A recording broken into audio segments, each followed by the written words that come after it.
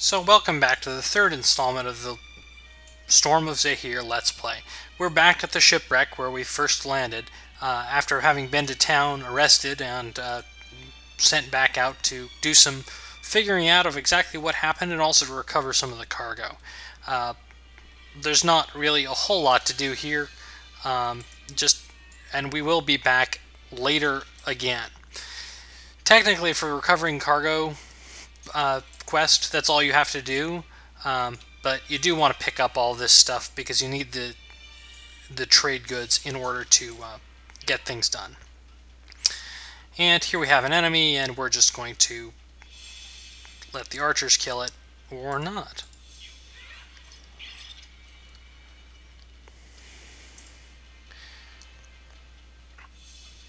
Now, most non-human enemies, when you kill them, will drop something, in this case a dinosaur claw, which is an item that can be used. Some of them can be used for crafting, some of them you can just sell. This one you actually need for a later quest as well, so hang on to the dinosaur claws. I'm actually going to cast some buffs before we get going here, so I'll be right. Okay, here we go. So when I'm actually in areas where I'm fighting, I'll tend to drive around as the tank because I want the tank up front and all of the archers to sort of stay back. There's some advantage to having everybody close together so that the bard bonus applies, but it's more important to keep everybody alive.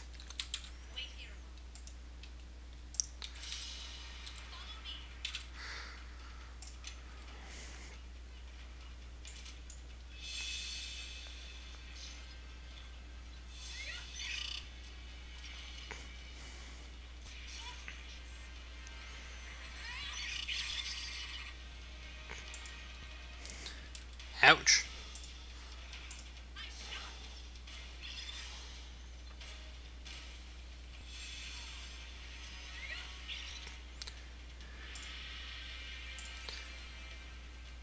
I'm actually going to disable the spell casting just to make sure that the AI doesn't waste any spells that I need. So to do that, you go into the behavior here, and you go into all of this, and I'm just going to hit everything off all. I thought I had turned everything off, but there they are casting spells again, so...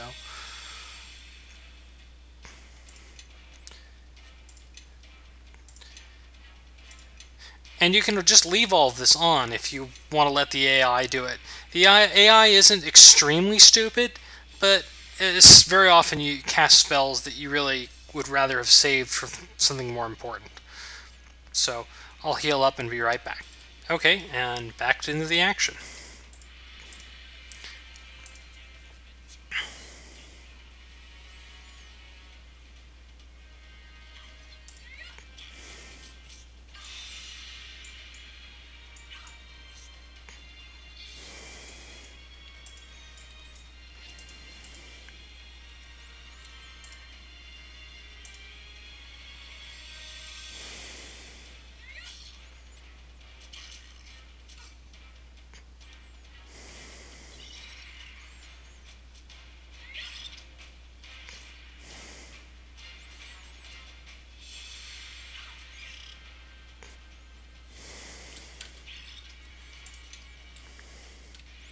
Pretty easy, but not too easy.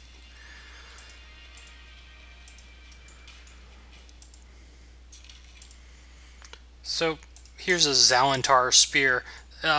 If you've played the original campaign, you'll remember that they have a minor damage bonus. I'm actually not going to bother cleaning this stuff up. I'll do that off screen at the end of the video.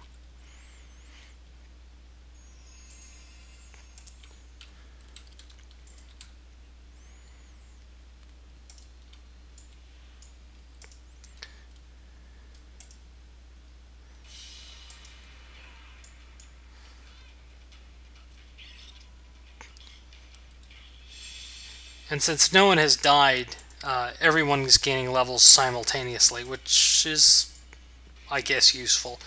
But I'm going to do all the leveling up off screen. So I'm going to stop here. This is one of the items we need for our investigation. So I'm going to clean up all this stuff, gain some levels, and then be right back. Okay, we're back. So this broken weapon is considered one of the clues. So again, it shows that different characters address things differently. For some reason, the fighter knows things about weapons, so it doesn't. Everybody else has to poke the stick with a stick, or if you have weapon crafting skill, you can use that.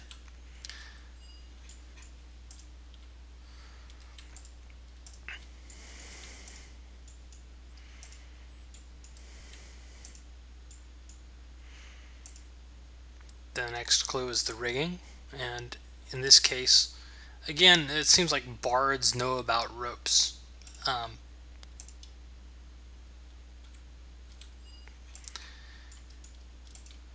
And so do rogues, apparently, or maybe it's just a function of lore skill, but they have something in there that, in their skills or in their description, that makes it so that they are capable of doing that.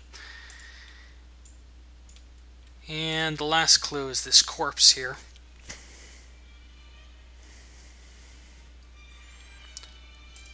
And for this, you need either a cleric or a favored soul or somebody with heal skill, all of which we have. But there's apparently one more piece of evidence. One sec, let me look at my notes. Right, the ship's hull. And for this, you need either craft alchemy or druid, actually will do it for you as well. Note that this character doesn't actually have any craft alchemy skill, he just has it from intelligence bonus, so it shows you don't really need really high skills to get this done.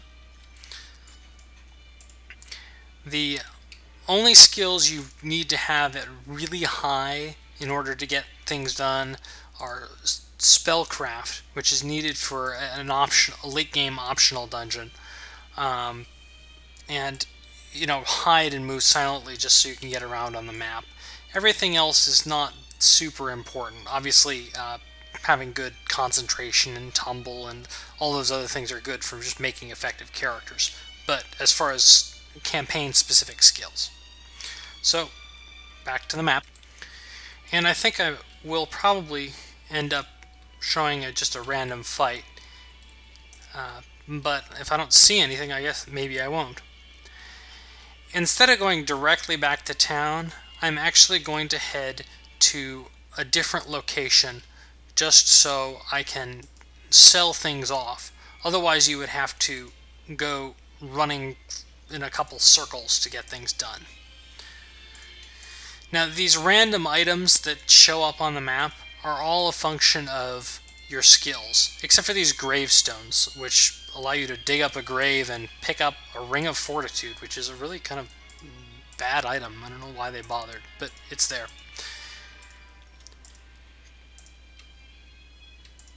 So here we have our second city, Rastan. Now, all these other cities have somebody in their tavern who will give you a side quest. In this particular case, I'm not going to bother with it just yet, but what I'm going to do is trade with Rastan. And that brings up this, and it brings up another tutorial. But essentially, the party here, we have 8 ore and 2 timber, and you can sell them, and they give you trade bars, which are essentially a second form of currency. I don't know really why they bothered with not making it just GP, since there's a constant exchange rate, but that's what it is. You have to have trade bars to do things, and generally if it involves the trading system, it uses trade bars, and if it involves anything else, it uses money. Though there are some things like establishing trade routes on the later map uses money. So I'm going to cut the video short here and meet you back in Samargol for the next installment.